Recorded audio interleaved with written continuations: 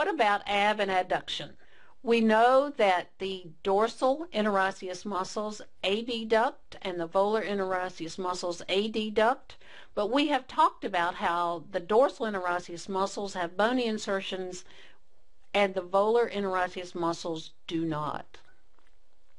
We've also talked about the dorsal and volar bellies of the dorsal interosseous muscles and how there is a bony insertion of the volar belly that can be considered a pure abductor.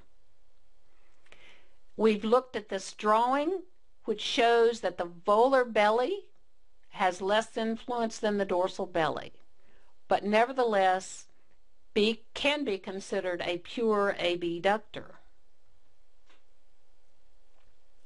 Because of both the bony and the dorsal apparatus insertion, it is not clear to me, and I cannot determine it from the literature, how much the dorsal apparatus insertions participate in abduction. However, think about synergistic motion.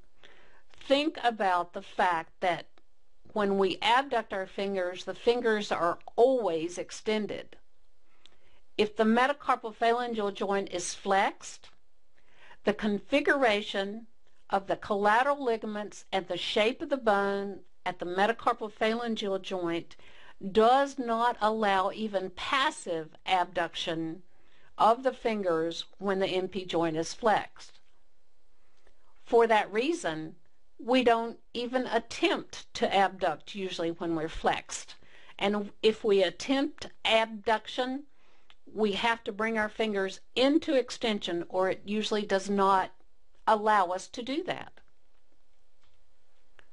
The volar interosseous muscles, even though they are our adductors, they insert into the dorsal apparatus. Well, does this make sense? Because now we can no longer imagine a synergistic. We don't adduct in extension, but we do adduct in flexion. And because these muscles insert into the dorsal apparatus, they contribute to MP joint flexion. So I would offer to you that the anatomy of the volar interosseous muscles is missing the bony insertion because it's obviously not necessary. We rarely tightly adduct except when we're in flexion. When we're gripping, we're in flexion.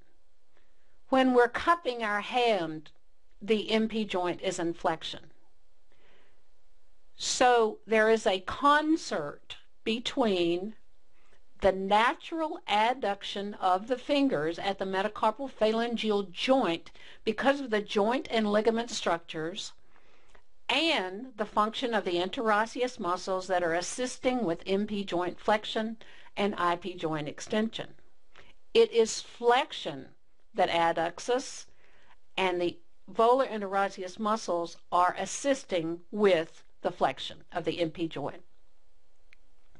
Cupping our hands to accept change or to cup water is indeed synergistic, demonstrating adduction and MP joint flexion.